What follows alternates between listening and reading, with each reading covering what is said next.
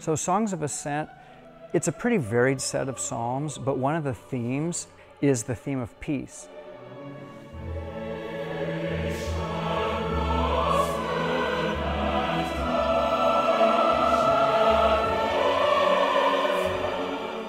In Psalm 122, it ends with, "Oh, pray for the peace of Jerusalem."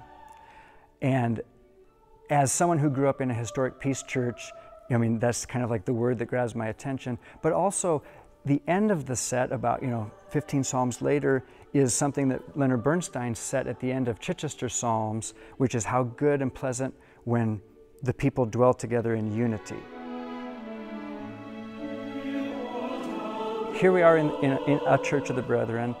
As a whole, the denomination has hugely impacted me and shaped me as a person. Although I have to say I'm kind of a hybrid, because on my mom's side of the family, I come from Church of the Brethren, which is an historic peace church in the United States, along with the Quakers and the Mennonites.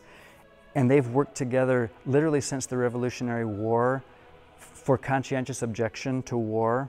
On the other hand, on my dad's side, he was a Marine.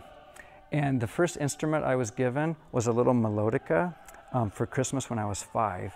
And honestly, the first piece I ever learned to play was the Marine Corps hymn from my dad. So I've been this kind of hybrid person. But the Church of the Brethren has been really influential because it has really taken peacemaking seriously. And I think this community also has always really supported the arts and creativity. And you can see kind of some of the visual art in this room.